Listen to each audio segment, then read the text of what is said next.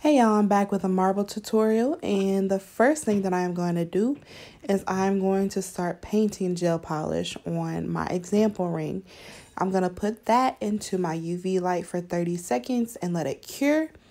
And while that's curing, I'm letting you guys know that I used white gel polish. I got this off of Amazon. I also used the little small nail art paint from Dollar Tree.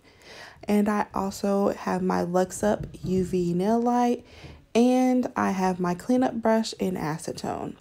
So the first thing I'm going to do is start drawing random lines on the nail and taking my cleanup brush and acetone and putting it on the nail to disperse those lines so that I can have the grayish look for my marble.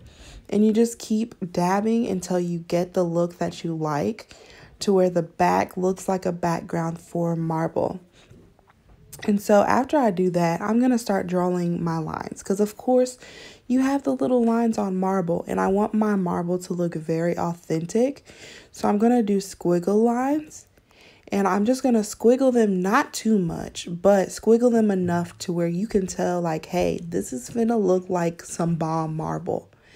So I just squiggle my lines. You can do as many lines as you want. And so after that, I'm going to take my acetone and I'm going to not clean up my lines, but I'm going to like dab my lines so they can be a shadow.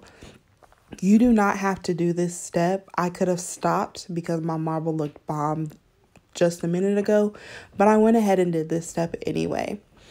And so after that, I'm going to come back in after I have my shadow and I'm going to redraw my lines. So just re-squiggle them again as much as you want until you get the perfected look that you like.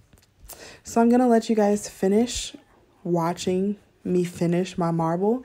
Don't forget to like, comment, and subscribe.